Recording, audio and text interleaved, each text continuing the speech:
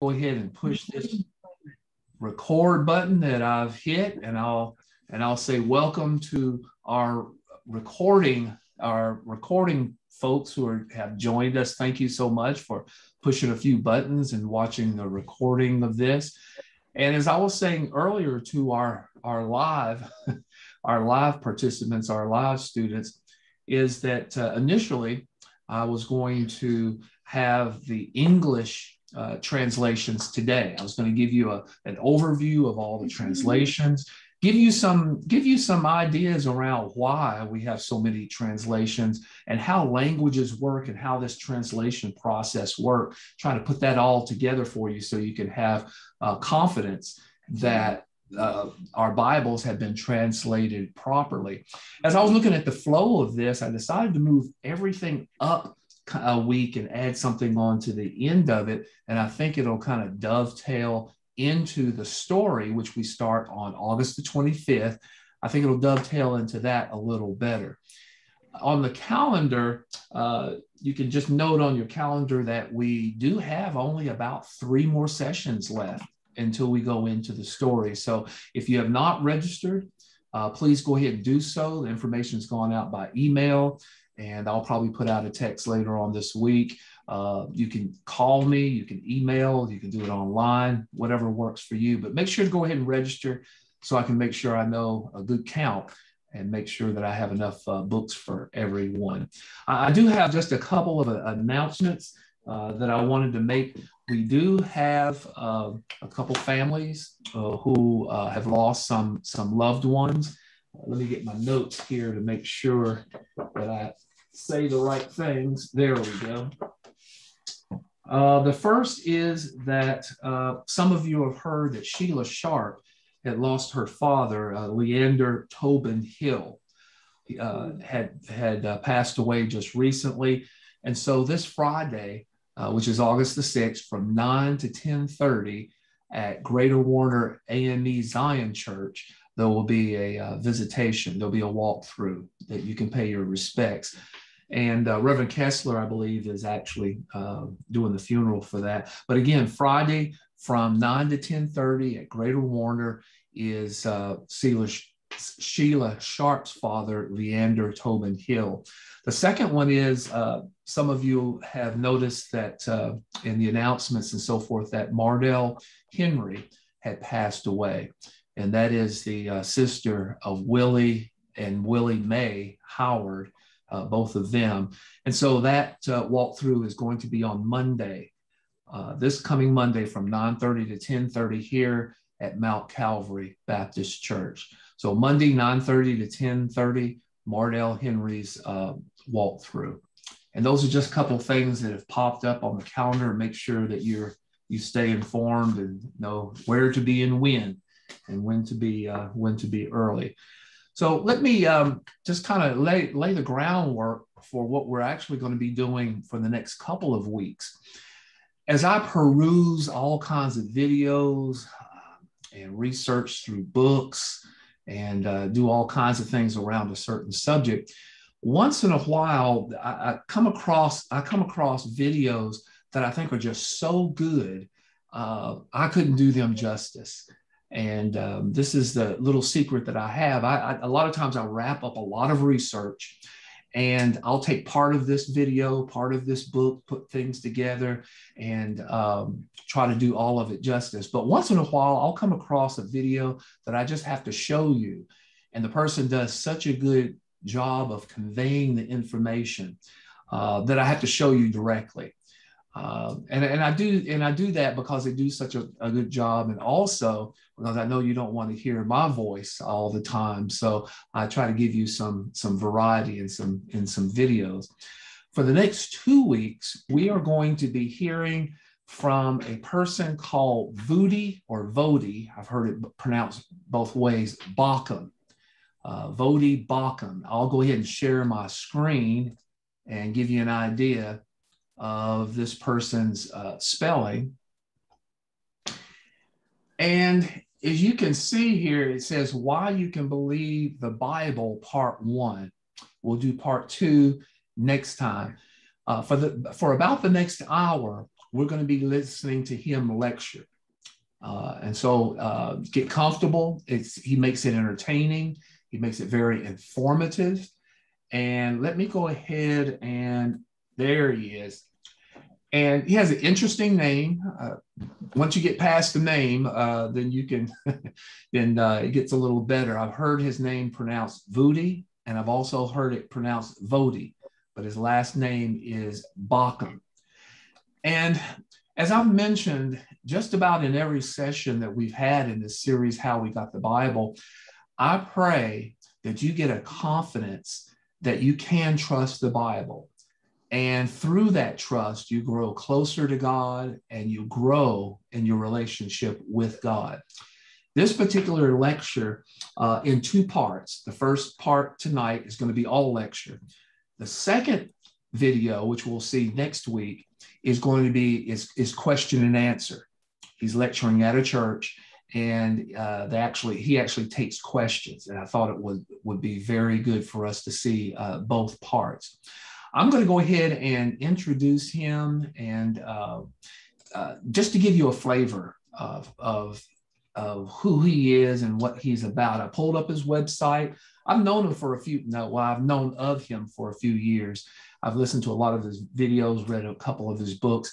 He is controversial in some areas of doctrine.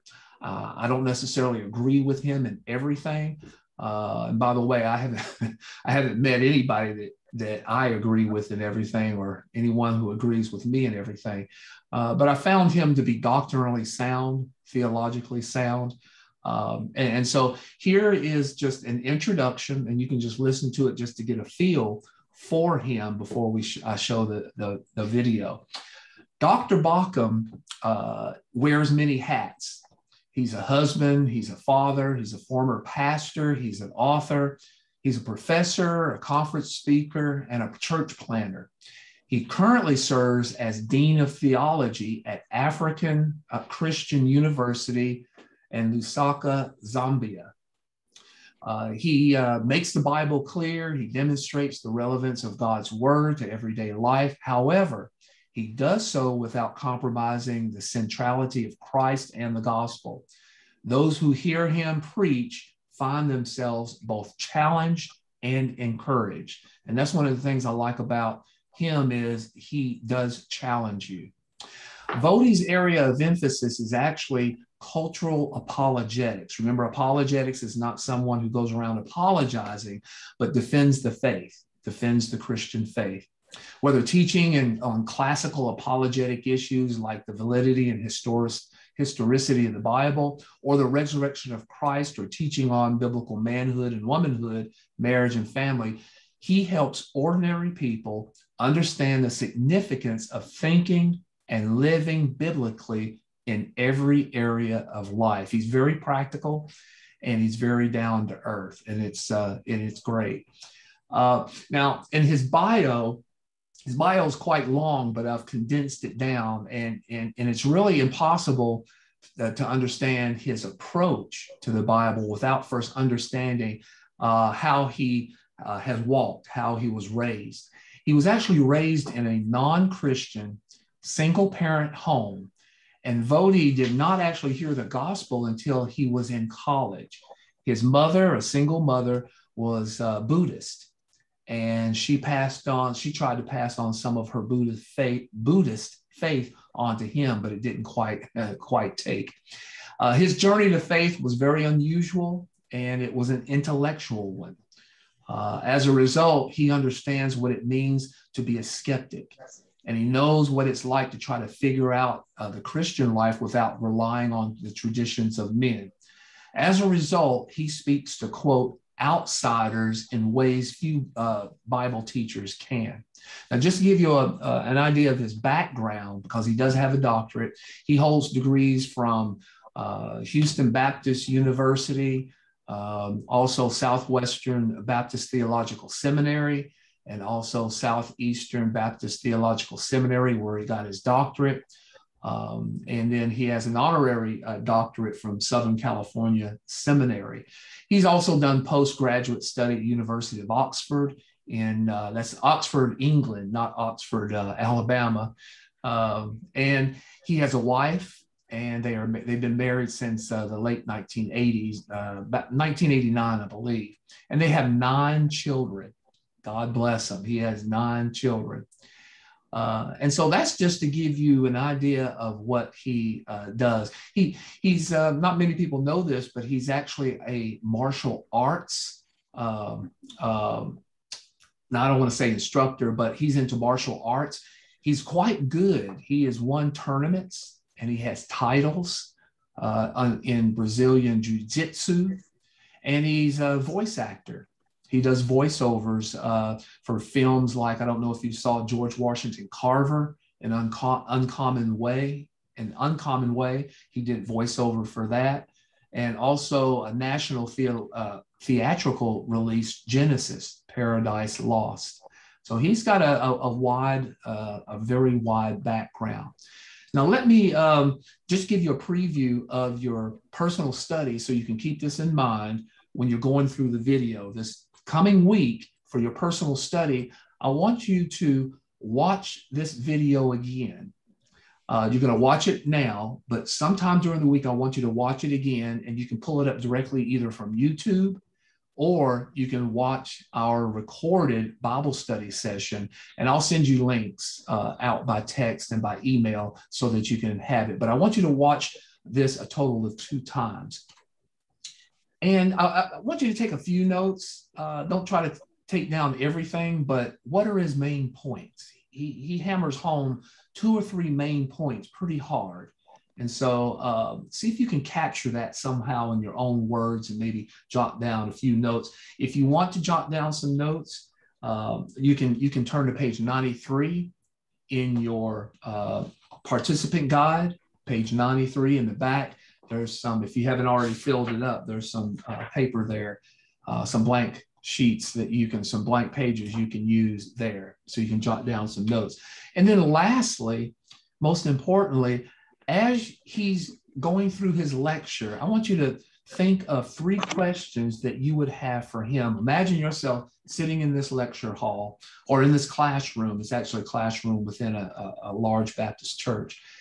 And you're jotting notes down, but you do have some questions. So I want you to engage him at that level.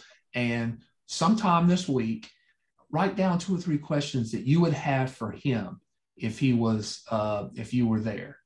So that's what we're going to be doing together in our personal study coming up. Any questions on that before I show the video? Any questions at all?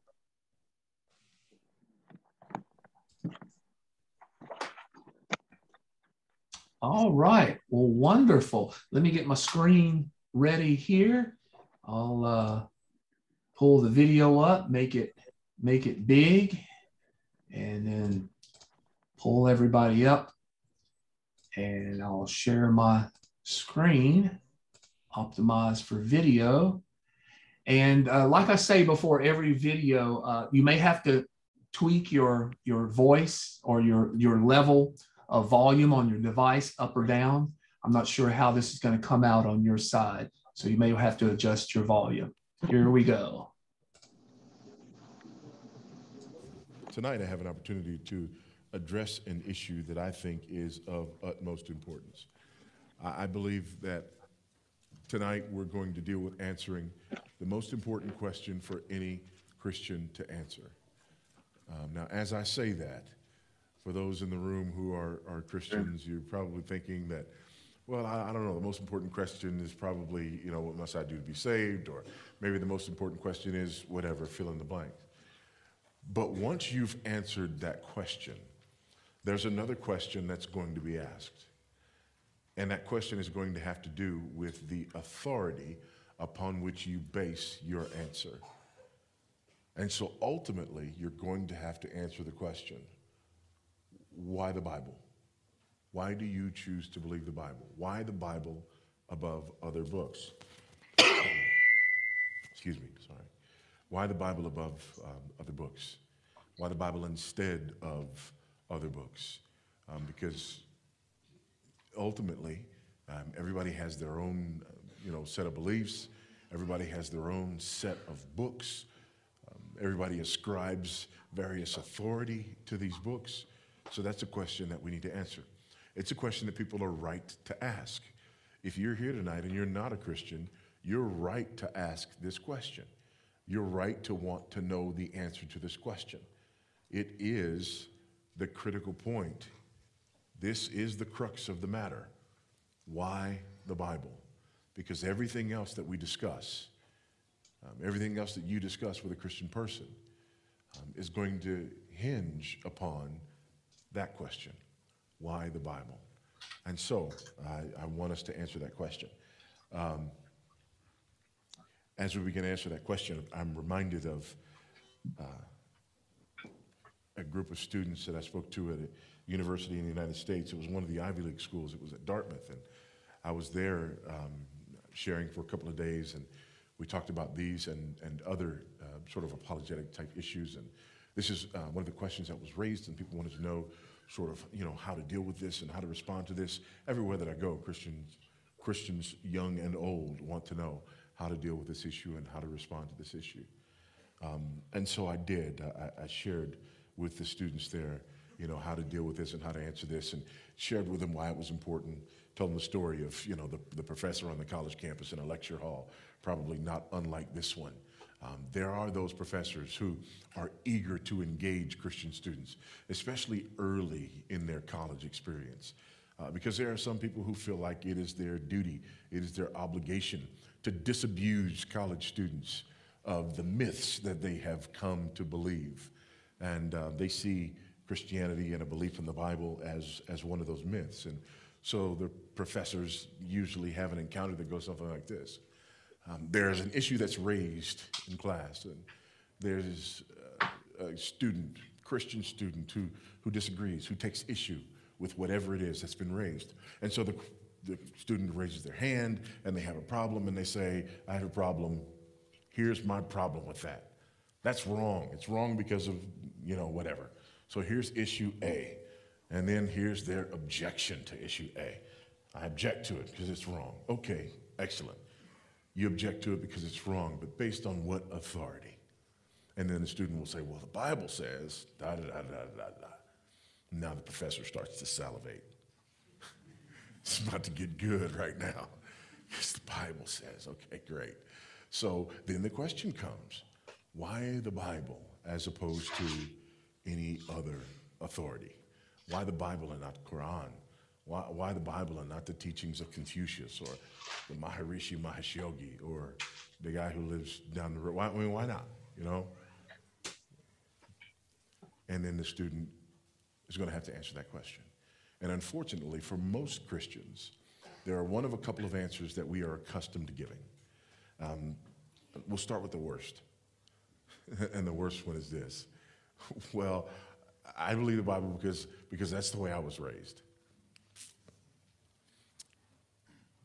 At this point, it's hard for the professor not to grin just openly in front of everyone.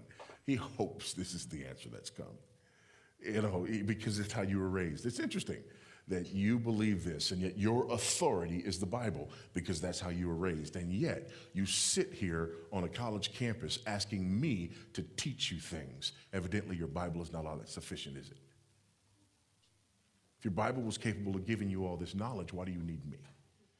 Secondly, if your parents who raised you were capable of giving you all the answers, then why is it that you need me? Thirdly, have you not already learned things about which your parents were wrong? Thank you very much. See, your parents are fallible. By the time you get to a room like this, your parents are fallible. They told you things that just weren't true, You go out in the cold and they tell you put a hat on, so that you don't get a cold. And then you learn that a cold is a virus and you can't catch it through the top of your head. And you're like, that just lied to me, Stop looking like that or your face will get stuck like that. Well, no, it won't, All these things that they told you, they just weren't true. But this Bible thing, you believe that. Now all of a sudden we're in trouble. Here's the other thing. You believe your Bible, but other people were raised to believe other holy books. So ultimately, if all you have is that's the way I was raised, then you and the Muslim and the Buddhist and whomever else are ultimately just engaged in a, mature version of my dad's bigger than your dad. Right? I mean, ultimately, that's how I was raised. Well, fine. This is how I was raised. Well, my parents raised me better than your parents raised you. That's all we got. Well, there's another possible response. And in this day and age, we really like this response because we believe that experience trumps all. You can't argue with a person's experience. And so we'll say something like, well, I tried it and it changed my life.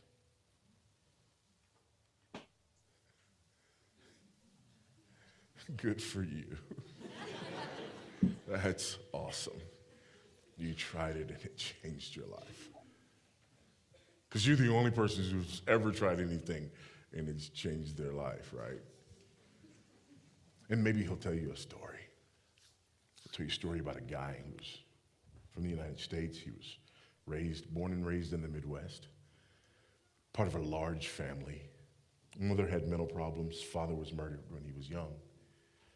He ended up having to go to Boston to live with his oldest sister. But there when he was in Boston, he ran into a crowd that was quite unsavory. And having run into this crowd that was quite unsavory, he became quite unsavory. And before too long, he found himself in prison in Massachusetts. In prison in Massachusetts, there's some men who approached him about his need for his life to be changed. They approached him about this Messiah that he needed to meet and encounter and to whom he needed to bow the knee. But he couldn't. He simply could not until one night in his cell, he had a personal, vivid encounter with this Messiah. And he bowed the knee. His entire life changed. He became a model prisoner. Ended up getting out of prison early. Became one of the most famous preachers in the United States. There are streets named after him to this day. He was responsible personally for opening over 100 houses of worship. His name was Malcolm X. His Messiah, the Honorable Elijah Muhammad, whom he later came to realize was a fraud. So he left the Nation of Islam, actually became an Orthodox Muslim, and then the Nation of Islam assassinated him. So he had an experience. It changed his life, and he was wrong. And by the end of his life, he knew he was wrong. That encounter in his cell in prison was fraudulent, and yet he based everything on it. Or how about the guy who went to Alcoholics Anonymous and, and he's going through these 12 steps and he gets to, I believe what is probably step 3 or so, and he had to declare a higher power. He didn't want any of the religions, but there's this light that comes on and off outside his room, every night and every morning, and he just says, for grins and giggles, that's going to be my higher power.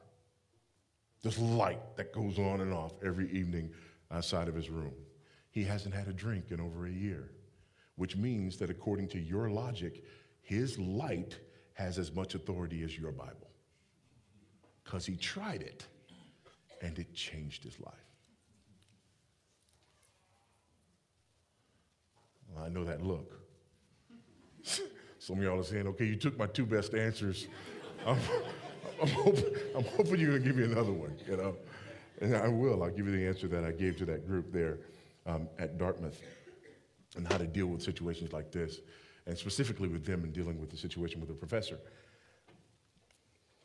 Got an email about a week later, and the young lady who was at that meeting, she emailed me and she said, it happened, just like you said it would happen. We're there in class. It was a biology class. They're bringing up something. They're talking about some evolutionary stuff, and I don't know. Next thing I knew, my hand was in the air, and I said something, and he goes, well, why do you object to this? And I said, the Bible. And, she goes, I know it didn't happen, but I could see him salivating in my mind, just like you said, his eyes just got all big, and then he just questioned me, why do you believe the Bible? And so I just gave him the answer that you gave.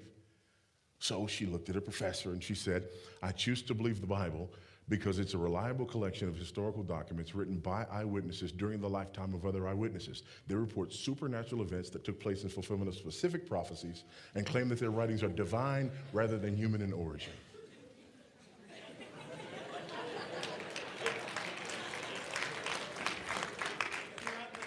And so the professor said, I'll have to get back to you. The gentleman up here says, can you write that down for us? No. But I'll do you one better. I'll teach it to you tonight. Okay? All right. But I'll do you even one better than that. I'll show you where it came from. If you have your Bibles, you can open to 2 Peter chapter 1. If you don't have your Bible, look on with someone. 2 Peter chapter 1.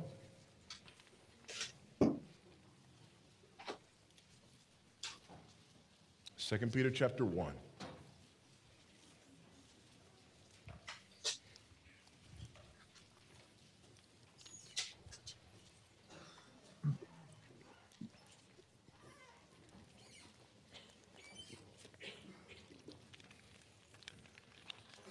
I know some people are already upset, because they're going, well, you can't use the Bible to prove the Bible. That's circular reasoning. My goal here is not to prove the Bible. My goal here is to answer the question. The question is why I choose to believe the Bible, okay? I'm not here to prove the Bible. I'm not here to defend the Bible. I agree with Charles Spurgeon. I would no more defend the Bible than I would defend a lion. You don't defend a lion. You just let him loose. He'll defend himself. Amen? We went and saw some lions today. They didn't need any defending, okay? So I'm not here to defend the Bible. I'm here to answer that question. I'm here to explain to you why I choose to believe the Bible. And the answer to that question, for me, resides in the Bible itself. Now, why would I appeal to the Bible in this way? Because there is no higher authority than the Bible.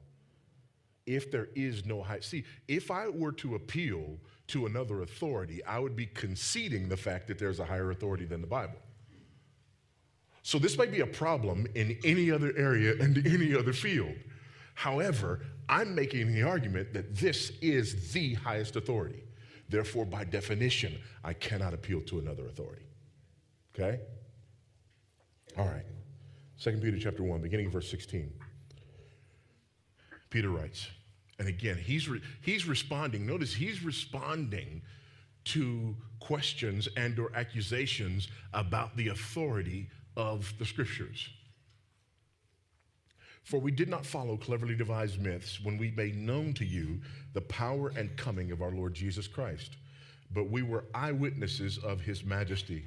For when he received honor and glory from God the Father, and the voice was borne to him by the majestic glory, this is my beloved Son, with whom I am well pleased. We ourselves heard this very voice borne from heaven, for we were with him on the holy mountain.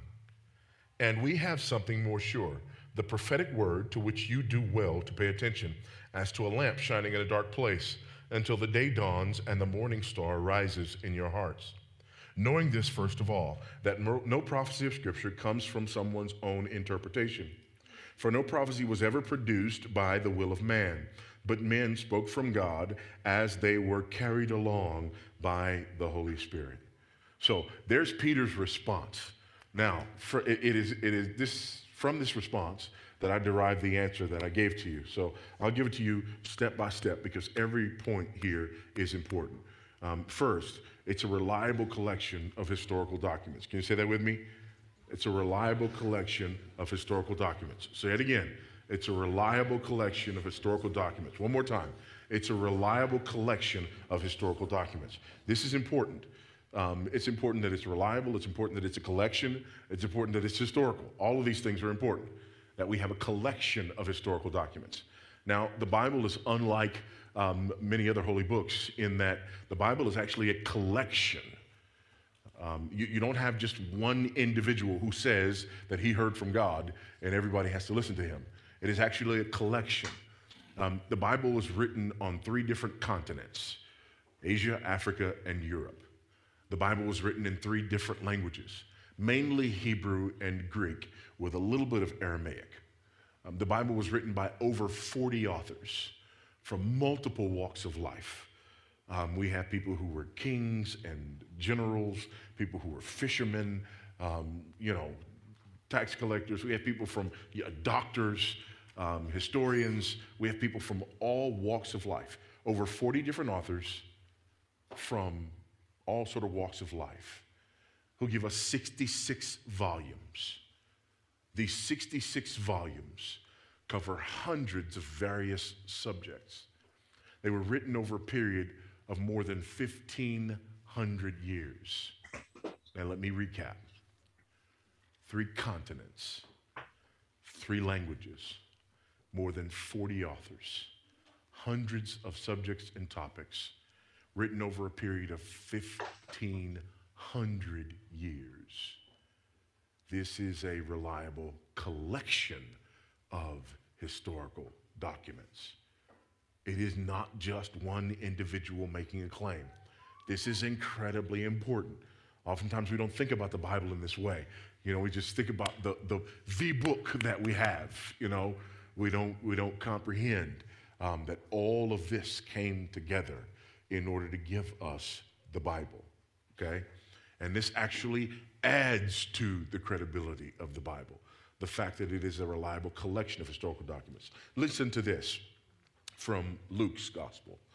Luke was a physician and a historian, and Dr. Luke writes, chapter 1, verse 1 of his gospel, "Inasmuch as many have undertaken to compile a narrative of the things that have been accomplished among us, just as those who from the beginning were eyewitnesses and ministers of the word have delivered them to us, it seemed good to me also, having followed all these things closely for some time past, to write an orderly account for you, most excellent Theophilus, that you may have blind faith in that you may have certainty concerning the things that you have been taught." Here's what's interesting. Luke was not an eyewitness. He doesn't claim to be an eyewitness. He's a historian who claims to have traced the information from the eyewitnesses. A lot of people say, why do we have to have 4 gospels? Well, because all of these gospels are telling the same story from different perspectives. And the fact that this man was not an eyewitness, but collected information from individuals who were eyewitnesses, some of his chief eyewitnesses, interestingly enough, happen to be female eyewitnesses. That's why we get many things from Mary's perspective, because Mary and Peter were 2 of the main eyewitnesses that he relied upon. But anyway, he gets information from eyewitnesses. And he openly says that he wasn't an eyewitness, but that he collected the information from the eyewitnesses and that he has followed everything closely for some time past. And he wanted to write an orderly account. Here's another reason why we have multiple gospels. Luke's goal is history and chronology, okay? Luke's goal is, I want to give you the things as they happened in order. John's goal is evangelism. John says clearly, I write these things so that you may believe that Jesus is the Christ. So his goal is evangelism. So John orders his gospel around 7 major signs. That's the way he organizes his gospel. Mark's gospel is the shortest of the gospels. Mark is about brevity. And Mark, his favorite, one of his favorite words is, straight away and immediately, okay? And he's just boom, boom, boom, boom, boom, and it is brief. Just the facts, ma'am. That's Mark's goal. Matthew is writing to a Jewish audience, and he wants to demonstrate that Jesus is the promised Jewish Messiah. So Matthew's gospel emphasizes these things. That's why, for example, he starts with a genealogy, okay? So Matthew's pointing backwards. That's why we have his gospel written the way that it's written. If we have time, I'll talk more about that. But just know that the idea here is that we have a reliable collection of historical documents. Luke is saying here in no uncertain terms, this is an historical document. Notice what Peter says. We did not follow cleverly devised myths when we made known to you the coming of our Lord Jesus Christ. In other words, these weren't myths. These weren't a collection of myths. These were facts. But notice the next phrase, but we were eyewitnesses of his majesty. Here's the second part. We have a reliable collection of historical documents written by eyewitnesses. Can you add that with me? Let's say it together. A reliable collection of historical documents written by eyewitnesses. One more time. A reliable collection of historical documents written by eyewitnesses. He says we were eyewitnesses. Go with me, if you will, over to 1 John. 1 John.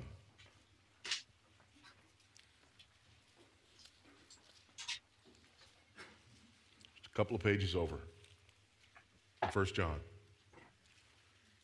And watch what happens in 1 John, chapter 1, beginning at verse 1. Watch what he says here.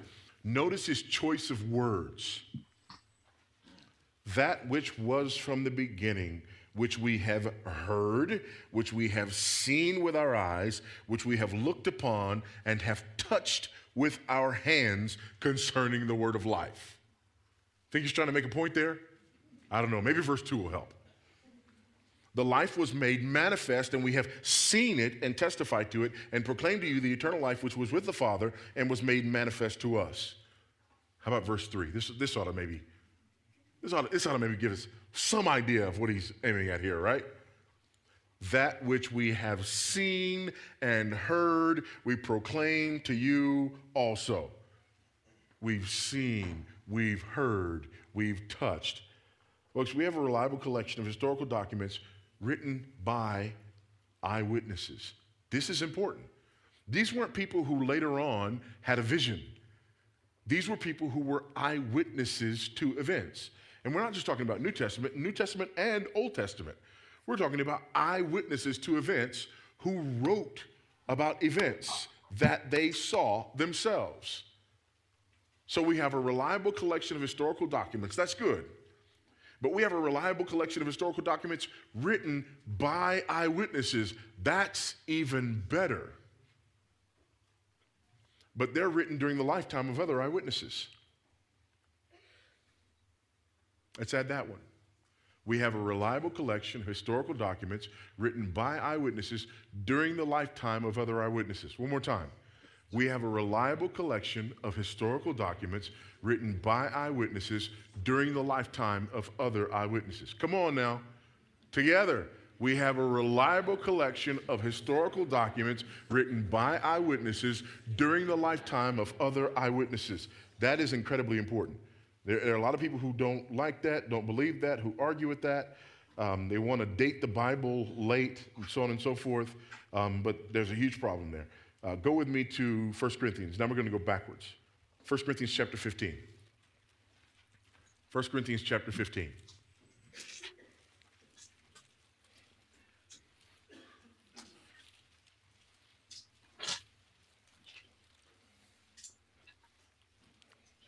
This is Paul writing here. This is very important.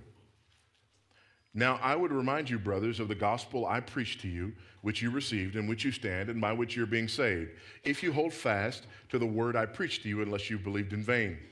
For I delivered to you as of first importance what I also received, that Christ died for our sins according to the Scriptures, that he was buried, that he was raised on the third day in accordance with the Scriptures, and that he appeared to Cephas, that would be Peter, then to the 12. Then he appeared to more than 500 brothers at one time, most of whom are still alive, though some have fallen asleep. Then he appeared to James, then to all the apostles. Last of all, as to one untimely born, he appeared to me also. Stop. If you do the math, there are at least 301 eyewitnesses to the resurrection who were alive when 1 Corinthians was written. At least 301 eyewitnesses to the resurrection who were still alive, who were still alive when 1 Corinthians was written. Now, before we move on from here, we're on a college campus, so I need to address this issue because there's always, the smart guy who goes, well, you got a real problem here because, you said there that he was, he appeared to Cephas or to Peter and then to the 12. You got a problem. That's one of those contradictions in the Bible right there. Why? Well, because Judas hanged himself. How could he appear to the 12 if Judas hanged himself?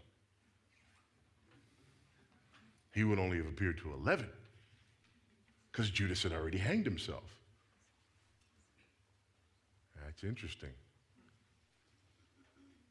Very interesting. Yeah, that would appear to be a contradiction. And unless you read like the rest of the Bible.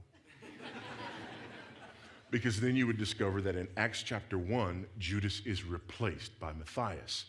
And the requirements was that he would have been an eyewitness to everything from the beginning. You see, the 12, that was an important number. That's why they replaced number 12 when he hanged himself, so that there would still be a 12. And by definition, being in the 12 meant that you had to be a witness to the resurrection. So there's no contradiction here. But thanks for playing. But that just goes to the heart of our presuppositions when we read the Bible. You know? There are those who read the Bible like a judge, trying to find something wrong, working hard to find something wrong. And you know what I've found is that when people are reading the Bible like that, they have all these aha moments. Aha! And then you answer. And they don't go, wow, I was so wrong. They just go, okay, fine. I'll find another one. You know? There have been more than 25,000 archaeological digs related directly to the subject matter of the Bible. Over 25,000. Not one of them has contradicted anything that we have in the Bible. And the overwhelming majority of them have confirmed and affirmed the things that we find in the Bible. But here's what's interesting. When you find something in the Bible, and as we've done thousands upon thousands of times, that confirms something in the Bible, there were individuals in the Bible. Quirinius was no governor. We've never found his name anywhere. So you find Quirinius' name in an archaeological dig, and those people don't go, oh, we were wrong, please forgive us. They just go, whatever, we'll look somewhere. You know, and it's nothing. And you don't hear articles about it. But then somebody goes, you know, we found, the gospel of whomever. And it's front page news all around the world. Right? Because it promotes a theory that we want to promote that undermines the Bible. Then you find out that it wasn't authentic, and nobody hears about that. Right? But what we find here in this text is, again, over 301 eyewitnesses to the resurrection who were still alive when 1 Corinthians was written. Why is this important? This is important because that means that the gospel message, that the message of the Bible was falsifiable. It was falsifiable. This is important. When you're testing the veracity of a claim. If somebody's making a claim and that claim can't be falsified, that means you can't test the claim, right? Not a very strong claim if you can't test the claim. That means I just got to trust you because there's nothing I can do to falsify your claim. I just got to trust you. This claim was falsifiable. When Paul wrote it, it was a falsifiable claim, and yet it was never falsified. That's a piece of evidence that has to be weighed, okay? A reliable collection of historical documents written by eyewitnesses during the lifetime of other eyewitnesses. But there's a problem. And here's the problem. The problem is, you know, we're all educated people, and unfortunately we're overeducated people because we have truth and lies and everything else. And because we're overeducated people, all of us believe we know things about this claim. This whole claim that, you know, we have a reliable collection of historical documents written by eyewitnesses during the lifetime of other eyewitnesses, you know, that's not exactly true. This stuff was actually written later. I mean, isn't that right? Haven't we heard that this stuff was written later, you know, and then there's this Constantine guy, you know, and he put stuff together, and then he said, get rid of other stuff, and, you know, all this sort of stuff. And so there are a couple of things that we need to deal with when we talk about the Bible in this way. Again, a reliable collection of historical documents written by eyewitnesses during the lifetime of other eyewitnesses. I'm claiming that the Bible's written early. I'm claiming that the New Testament is written early. I'm claiming that the New Testament is done with by the end of the first century, early maybe into the second century, depending on how you date Revelation, but that it's early, that it's very early. And there are those people who are, they're going to argue against this on a couple of different fronts. I'll deal with the easier one first, that the Bible is not reliable because it's been translated so many times. You can't trust what we have because it's been translated so many times. So maybe what he is saying is true about something out there somewhere, but it's not true about what we have today because it's been translated so many times. Have you heard this? Come on, I need hands. I need hands. You've heard this. Okay, great. I've heard this. People have told me, people at reputable schools have told me about professors who've made this claim. The people who make these claims, this particular claim, are either ignorant or evil or both. And I'm not just being mean. Let me explain to you why. Because the Bible's been translated so many times, and they'll say it's like a game of telephone. All right? The game has different names in different parts of the world, okay? But the game, you whisper into the ear of this person, and then he whispers into his ear, he whispers into his ear, so on and so forth. And then we come all the way down here, and you have to tell me what this guy whispered into your ear. By the time it gets to you, it sounds nothing like what I whispered into the ear of the first person, right? And so this is the argument that they make about the Bible being translated so many times and about us not being able to trust the Bible because of how many times it was translated. This bothers me a great deal. It bothers me a great deal that there are people who claim to be intelligent who continue to make this argument, and it bothers me that there are Christians who don't laugh at them. Because here's the problem. If I am the Greek, Hebrew, and Aramaic manuscripts, I don't just whisper into his ear and then everybody else have to hear what I told him. See, I'm reading from the English Standard Version. This translation was done in the early 2000s. They didn't just go back to the next oldest translation and translate from that. They went to the Greek, Hebrew, and Aramaic manuscripts themselves, which means the game actually goes like this. I speak to him, and then I speak to him, and then I speak to him, and then I speak to him, and I speak to him, I speak to him, I speak to him, I speak to him, I speak to him, and then I speak to him, so that when he says what he heard, it's the same thing that that guy heard because he got it from the same source. That's why people who make this argument are either ignorant or they're evil or both. How can any intelligent human being argue against the validity of the Bible because of the number of times it's been translated?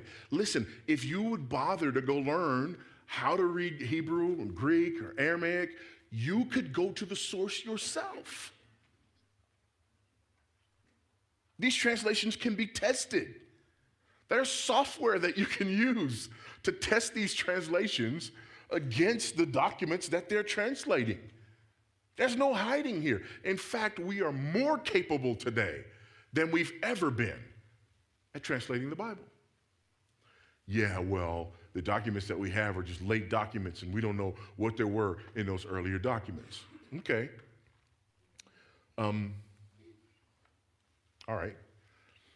Let's look at that for a moment, shall we? When we're talking about the manuscripts themselves, because there are some issues that we have to talk about there. When it comes to the Bible, it's true, we don't have originals because of the material that these originals were written on. We don't have originals. But let's limit ourselves tonight just to the New Testament, shall we? Just when we're talking about the New Testament, we don't have any originals. But we do have documents that date back as early as AD 120, AD 100 to AD 120. That's within a couple of decades of the completion of the New Testament. We can go back and put our hands on documents that were dated within a couple of decades of the completion of the New Testament. How many manuscripts do we have? The New Testament, we have over 6,000 manuscripts or portions of manuscripts of the New Testament. Over 6,000. over 6,000 manuscripts or portions of manuscripts, and we can go back to within a couple of decades of the last writings.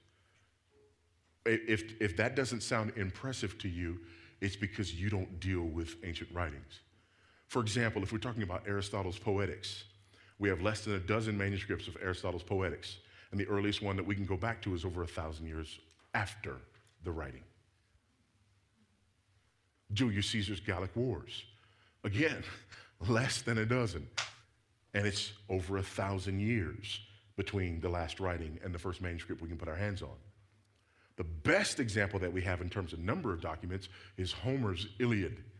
Homer's Iliad, we have a few hundred manuscripts, but the earliest one we can put our hands on is written 2,100 years after the original. And people had the audacity to question the New Testament. That's ridiculous. If it was a fight, they'd stop it. They wouldn't even let it start. If the Bible is not considered reliable or trustworthy in an institution like this, then there is no ancient document that should ever be considered trustworthy at an institution like this, because none comes close to the Bible. Yeah, well, but then we know that there's the whole overzealous monk theory, right? And that it's these monks and it's this Constantine guy. Again, that's more Dan Brown than it is, okay? That's Da Vinci Code, that's the movies. That's not actual history. But even if we were to go there, okay, there's a few problems. Number one, there's a manuscript problem, and there's 6,000 Greek manuscripts or portions of manuscripts. So if we have these, monks during the time of Constantine who are going to go back and who are going to change the New Testament, they would have to find 6,000 Greek manuscripts and portions of manuscripts, change them all the exact same way. Don't show your ink work, don't get caught, never tell anybody what you did. There's a second layer of problem. Jesus said, go and make disciples of pantata ethne, every people group, every ethnic group, right? Problem with people groups is they speak different languages. So within the first couple of centuries, the New Testament is translated into Syriac, Coptic, and Latin. So now your overzealous monks during the time of Constantine have to go find 6,000 manuscripts, change them all the exact same way, don't show your ink work, don't get caught, don't tell anybody what you did. Then learn how to lie in Syriac, Coptic, and Latin, as well as you lie in Greek, because if you don't, there's going to be a problem, because now the Greek manuscripts won't match the translations into these other languages. So you got to change those, right? And then again, don't show your ink work, don't get caught, don't tell anybody. There's a third layer of problem. The early church fathers. The early church fathers had this horrible habit of quoting and writing commentaries on the New Testament. So much so that if all we had were the writings of the early church fathers, we would be able to reproduce the New Testament all but 11 verses. So now, our overzealous monks have to find 6,000 Greek manuscripts, lie, don't show your ink work, don't get caught, don't tell anybody what you did. Learn how to lie in Syriac, Coptic, and Latin as well as you lie in Greek. Go get all those things from around the world. Make sure your lies match, get them back. Don't tell anybody what you did. Find all of the writings of the early church fathers and make sure that their commentaries now match all the lies that you told in Syriac, Coptic, Latin, and Greek. That's fantasy. That's fantasy, okay? That's absolute fantasy. So we have a reliable collection of historical documents written by eyewitnesses during the lifetime of other eyewitnesses, all right? So far, we just got a good history book. Now it gets good. Back in our passage, verse 17. For when he received honor and glory from God the Father, and the voice was borne to him by the majestic glory, this is my beloved Son, with whom I am well pleased. We ourselves heard this very voice borne from heaven, for we were with him on the holy mountain. Now we have a reliable collection of historical documents written by eyewitnesses during the lifetime of other eyewitnesses, and they report supernatural events. Let's say that together. We have a reliable collection of historical documents written by eyewitnesses during the lifetime of other eyewitnesses, and they report supernatural events, not superhuman events. Superhuman events, that's like sports highlights, okay? These are supernatural events. They're talking about the Mount of Transfiguration. They're talking about when Jesus was transfigured on the mountain, and he was visited. And he saw Moses, Elijah, and Peter said, we just need to build some stuff right here and never leave. This was awesome. The Bible is not just a bunch of rules about religion. The Bible is a collection of supernatural events. These men claim that Jesus healed the sick. These men claim that Jesus walked on the water. And the pièce de résistance, Friday, he was dead. Sunday, he was risen.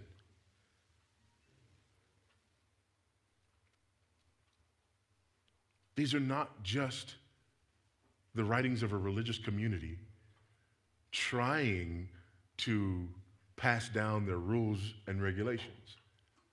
We have those. You can go to Qumran and you can find those, right? That's what we have at Qumran. By the way, we also have a collection of Old Testament books that were older than anything that we had before the 1940s when we found the Qumran scrolls. But again, that's the Old Testament. We don't even have time to get into all of that as well. But these individuals are saying that there are supernatural things that happen. When Moses crosses the Red Sea and Pharaoh's army is drowned, again, this is supernatural. These are the types of things that we have in the Bible. But not only are they supernatural events, but they're supernatural events that took place in fulfillment of specific prophecies. We're not talking about general Nostradamus type prophecies, okay? We're not talking about faith healer prophecies. Doesn't take a whole lot for me. I mean, if I just know anything about the human condition, I know. I mean, there's somebody in this room, you're suffering from a back condition, right?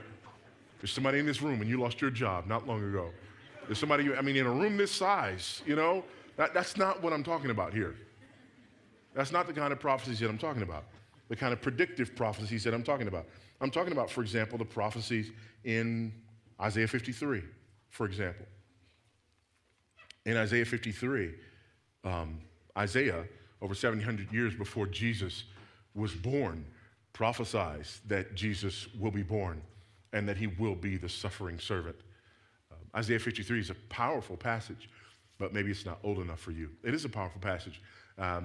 I've taken trips to Israel, taken several trips to Israel to lead tours, and I've met some folks there who are part of a group called One for Israel, and they do outreach to Jews in Israel. And one of the things that they do is just called the Isaiah 53 Project.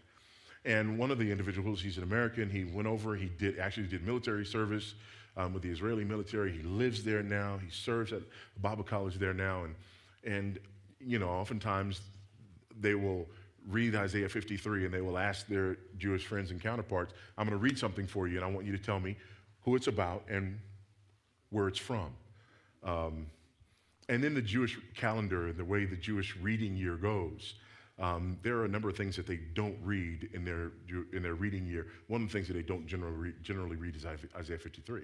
They'll read 52, they'll read 54, but they won't read 53. And so this gentleman had his Bible that he got from the military. He was talking to a friend of his that he had served with in the military. He said, I want to read you something. You tell me who it's about and where it's written. He reads Isaiah 53. This gentleman says, that's about Jesus. It's in the New Testament. And all he does at that time is remove the book that he had behind this Hebrew Bible and shows the man, no, this is from your Hebrew Bible. That's Isaiah 53. Immediately, the gentleman just became angry because he knew what that meant. That the life and death of Jesus was in fulfillment of prophecy. But we're not going to go there tonight. I'm just not old enough. I need something older. 700 years. Come on, man. What's 700 years? How about we go back over 1,000? And we go back over 1,000, we go to Psalm number 22. Now, if I wanted you to turn to Psalm 22, let's say we're first century, let's say we're, Jewish people, we're talking about the Bible in Aramaic, I wouldn't be able to tell you to turn to Psalm 22. We've only had chapters and verses for the last several hundred years. I would have had to tell you to turn to the title of Psalm 22, which would have been the first line. I would have had to tell you, open your scroll to Eli, Eli, lama sabachthani, which means, my God, why have you forsaken me? Does that sound familiar? This is what Jesus says while he's on the cross. So Jesus quotes the title of a song while he's being crucified. Now, if I say, pass me not, O gentle Savior, what's the next thing that comes to your mind? Hear my humble cry. Hear my humble cry, right? Amazing grace, how sweet the sound. Save the wretch like me. Right? And that's just here. What if I was about to be executed? And I said the first line of a song, and then you watched me die. You'd probably think about the rest of that song the whole time I was dying. Psalm 22. My God, why have you forsaken me? Why are you so far from saving me from the words of my groaning? Oh my God, I cry by day, but you do not answer, and by night, but I find no rest. Look at verse 6. I am a worm and not a man, scorned by mankind and despised by the people. All those who see me mock me. They make mouths at me. They wag their heads. He trusts in the Lord. Let him deliver him. Let him rescue him, for he delights in him. That's what's being said to Jesus. That's how he's being mocked while he's being crucified. Go down to verse 12. Many bulls have encompassed me. Strong bulls of Bashan surround me. They open wide their mouths at me like a ravening and roaring lion. I'm poured out like water. All my bones are out of joint. Why? Because you're nailed to a tree. My heart is like wax. It is melted within my breast. Interesting. After he dies, they pierce him in the side, thrusting upwardly. They pierce the pericardium, and blood and water rush out. Look at the next this. My strength is dried up like potsherd. My tongue sticks to my jaws, which would make you say, I thirst. You lay me in the dust of death. Verse 16, for dogs encompass me. That is a reference to Gentiles. Guess what Roman soldiers are? Gentiles. A company of evildoers encircles me. He's crucified between two of them. They have pierced my hands and feet. By the way, not everyone who was crucified was pierced in the hands and feet. Some were just tied to the cross so that it took days for them to die. I can count all my bones. They break your bones in order to hasten your death. Jesus was crucified right before a high holy day. He needed to die quickly so that his body wasn't hanging on the cross during the Passover. But they didn't have to break his bones because he said, into thy hands I commit my spirit. So none of his bones were broken when he was crucified. They stare and gloat over me, and they divide my garments among them, and for my clothing they cast lots. That was written 1,000 years before Jesus was ever born, and it was written by a man who never once in his lifetime saw a crucifixion. Well, how do you know? Because crucifixion had not yet been invented. That's how I know. We have a reliable collection of historical documents written by eyewitnesses during the lifetime of other eyewitnesses. They report supernatural events that took place in fulfillment of specific prophecies. And this is why Peter says in verse 19, we have something more sure, the prophetic word, to which you do well to pay attention as to a lamp shining in a dark place until the day dawns and the morning star rises in your hearts. He's saying, listen, these fulfilled prophecies, again, these aren't necessarily going to save you. You're saved by grace alone, through faith alone, in Christ alone. But maybe you're here tonight and you say, well, I hear all that, but I still don't believe. Hey, pay attention to it, though. Pay attention to fulfilled prophecy, like a man out at night in the dark who sees a lamp shining. The human eye can see a lamp in the dark from over a mile away. And if you see it, what do? You watch it. You watch it and see if it's getting closer. He says, listen, if nothing else, if you sit here tonight and you say, well, I'm not convinced, that's fine. Just watch like you're watching a light in the distance until the day dawns and the morning star rises in your hearts. Because that's what you need. You need the day to dawn. And you need the morning star, Jesus himself, to rise in your heart. You need to be made alive by him. That's what you need. But for now, watch. Don't take your eyes off this. Read about more of this. We don't have time to tonight, but read about more. Okay, our time is getting away from us. Let me end with this. He says, verse 20, knowing this first of all, that no prophecy of Scripture comes from someone's own interpretation. For no prophecy was ever produced by the will of man, but men spoke from God as they were carried along by the Holy Spirit. Finally, they claimed that their writings were divine rather than human in origin. So let's put it together. Together with me, we have a reliable collection of historical documents written by eyewitnesses during the lifetime of other eyewitnesses. They report supernatural events that took place in fulfillment of specific prophecies and claim that their writings are divine rather than human in origin. They claim that this is from God. Thousands of times. And the Lord said, and the Lord spoke to Moses saying, and the Lord spoke to, and the Lord said, and thus saith the Lord. All over the Bible. This is God's words, not men's words. They're claiming that these are God's words. And by the way, when these prophecies are fulfilled, it gives credence to that, does it not? That this is God who is speaking. And oftentimes we have individuals who will say, well, I just can't get there. I can't go there. Why? Because men wrote that. Men wrote that, and I just can't believe it. Then you can't believe anything written in any book.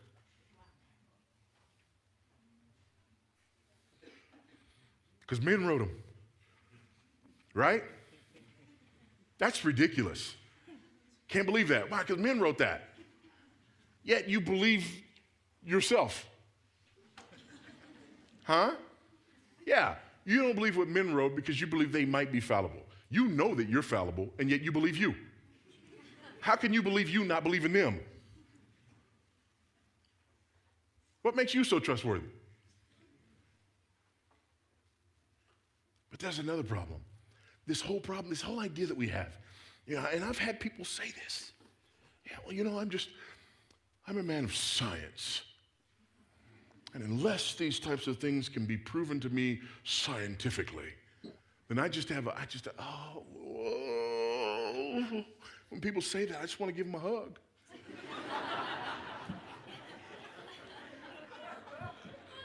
I really do. I really do. I really do. Because they believe that they're so super intelligent and they're demonstrating their ignorance. I just want to hug them. I just want to put my arm around them and say, listen. I'm telling you this because I'm your friend. Don't ever say that to anybody else. Because you do sound like an idiot. What do you mean? Well, the scientific method. You understand the scientific method? Well, yes. In the scientific method, something has to be observable, measurable, and repeatable. Right? History is not observable, measurable, or repeatable. You don't use the scientific method to prove historical events. So if you say you need scientific evidence for this, you sound like an idiot. You don't use the scientific method to prove historical events. You use the evidentiary method, like you would in a courtroom. So what do? Well, I don't know. You ask about reliability of sources. You ask about the corroboration of sources. You ask about the internal and external evidence that supports these sources. These are the kind of questions that you ask. Who are the witnesses? Are they reliable and trustworthy witnesses? Is this falsifiable? Are there other things that are contradicting this? Or are there other things that are confirming this? These are the kind of questions that you ask in the evidentiary method. And when you ask those questions, you come away with things like 3 continents, 3 languages, over 40 authors, most of whom never met one another. They write us 66 volumes. These volumes address hundreds of different subjects and topics and come together in a cohesive unit that tells one redemptive story. And it's written over a period of more than 1,500 years. Therefore, you have corroboration, you have reliability, you have 25,000 archaeological digs related directly to matters discussed in the Bible that have confirmed what we find therein. You have the writings of contemporaries who confirm what we find herein. Therefore, the intelligent man is not the man who says, I simply can't believe that. That's the fool. The intelligent man says, I choose to believe the Bible because it's a reliable collection of historical documents written by eyewitnesses during the lifetime of other eyewitnesses. They report supernatural events that took place in fulfillment of specific prophecies, and they claim that their writings are divine rather than human in origin. And if that's not enough, I tried it. Changed my life.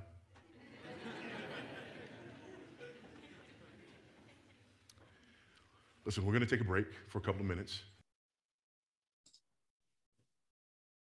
Wow. Now you understand why I needed to show this to you directly instead of trying to do the research and get you that information. He presents it so well. He presents it so accurately. He's easy to listen to. And so what's your reaction? I want to hear from a couple of people. What's your reaction to what he says?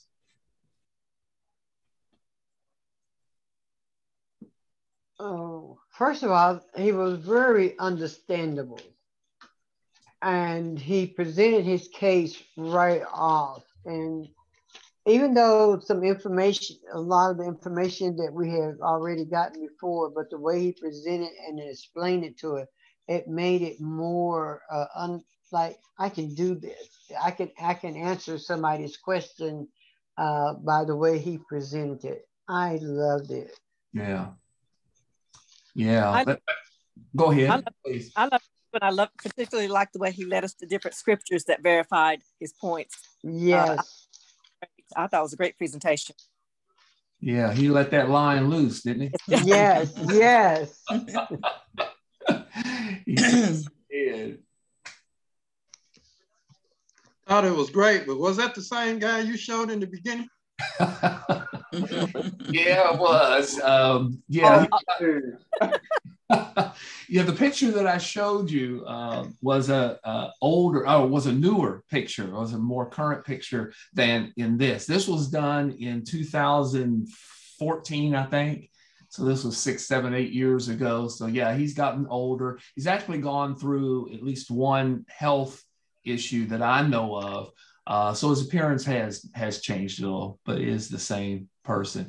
Did you notice how we have studied bits and pieces of a lot of the things that he tied together? Right. And that was one of the things that I wanted you to catch, and why I have him near the end of our sessions is because I think he gathers all that, puts a bow around it, and really makes it flow to where it's like, okay, I know this. I've heard this before. I know some of this stuff, and he just makes it so. What's the word I think you use, Kay? Just understandable, I guess. Yeah. Yeah, it is. And another thing I like when he stated his case, when he gave us the worst scenario of why people believe the Bible, and how he compounded and explained that. Yeah. And he went from the worst and then down to getting better and better. But when he ended up with the Malcolm X story, I thought that brought it home. That was great. Yeah. But be careful what you believe in and what changed your life. Yeah. Yeah. When he first time I saw this video, he suckered me right in there. You know, I had 2 or 3 names on the top of my brain that I knew he was going to mention, you know, life change and Messiah and all this kind of stuff. And he said that was Malcolm X. And I'm like, oh my goodness. I knew some of Malcolm X's biography and read a few of his books, but then it just really put things into perspective. And here's the pointed question, and we'll end with this. Why do you believe the Bible? And by what authority, by what reason do you give the Bible authority over your life? I mean, we're thinking about a book that contains, you know, historical documents that you basically said as a Christian has the right to tell you how to live your life. You've really got to check and see, why do you believe the Bible? And so maybe you say it's a collection of historical documents and so forth. But I hope that really hit you. If for some reason you do not believe the Bible, or if you've had questions about the Bible, you've been a skeptic, I hope this has answered some questions. And over the coming week, again, I want you to watch this video again. It is 57 minutes long, a little over 57 minutes long. Look at a few minutes a day or whatever, or sit down and look at the whole thing. But I want you to pick out his main points. There's several main points that he makes very clearly, and make a few notes. And then at least 3 questions. Write down at least 3 questions that you would have for him at the end of his lecture. Next week, we're going to talk about those questions. We're going to see, and it's not as long. Next week's video is not going to be as long as this, but it is a question and answer session. I mean, everyday questions that people have, both believers and non-believers have about this subject. So it's going to be good as this video. Yes, please. I tell you something that I don't like about it, when he kept saying, why do you believe? Mm-hmm. And talk about how many people wrote it. And then he said, but you believe what you wrote. Yeah. So in other words, you're gonna believe everything else you read, and it doesn't have as much people who wrote it and all the history behind it, and you won't believe the Bible. Mm-hmm. That's why he said they was ignorant. And he said, don't tell people that, But then that makes you think. You read stuff and you believe, and then it was one author. Then the Bible has all these authors, all this research, and you don't want to believe it. Mm-hmm. So that gives you, Yeah. Yeah. He makes you think. Yes. He makes you think. He does. Yeah. Very much so. Yeah. You think about books that you have read and you believe what they said. Yeah. And then you look at people that say, I don't believe the Bible, but then you read this book. Yeah. Yeah.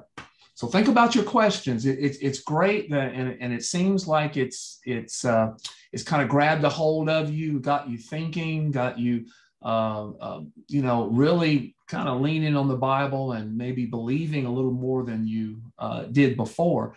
But I want you to put your skeptic hat on, which is okay. We're not into groupthink here. We're not into everybody thinking the same thing. I want you to put your skeptic hat on and come up with 3 questions, at least 3 questions that you would have for him. And we'll talk about that next time. A little over time today. I really apologize. I know it's a long video, but I really hope that it was worth it. And so let me, our live group here, hold on for just a second. Let me say goodbye to our recording folks. Thank you so much for pushing a few buttons and taking a look at this.